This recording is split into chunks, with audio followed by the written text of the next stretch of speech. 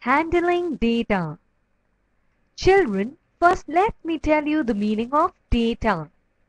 Data is the information. Well, you can get a lot of information from the picture below. The teacher asked all the children to bring flowers from their gardens the next day. Some of them brought flowers and some did not. Aman brought 4 red roses as he likes them very much. Sunita had brought jasmine flowers. Rosie had brought a bunch of marigold flowers. Amina had got 1 sunflower.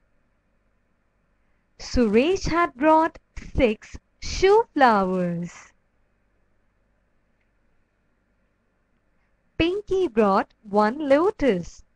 And Chintu, oops, he had no flowers at all.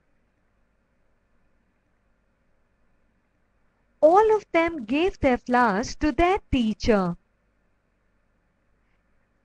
Teacher asked them to count all the flowers. She also asked them to find out how many of the flowers have different colors. She asked the children which flowers they liked the most. Here are some questions based on the above data. Answer these questions.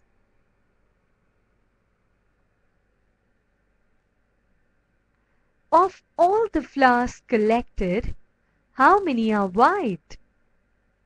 7 flowers are white, so write 7 in the box. Which is the flower that most children in the class like? Well, most of them have opted roses, so write rose in the box. How many children like the jasmine flower? I think 2 of them like jasmine flower, so write 2 in the box.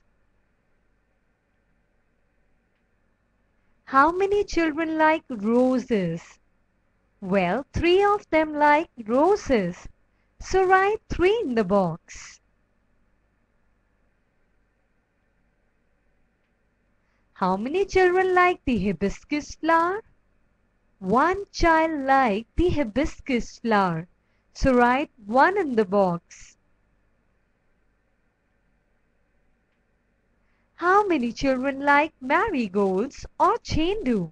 1 child liked chendu or marigold, so write 1 in the box. How many colored flowers are there? 6 colored flowers are there, so write 6 in the box.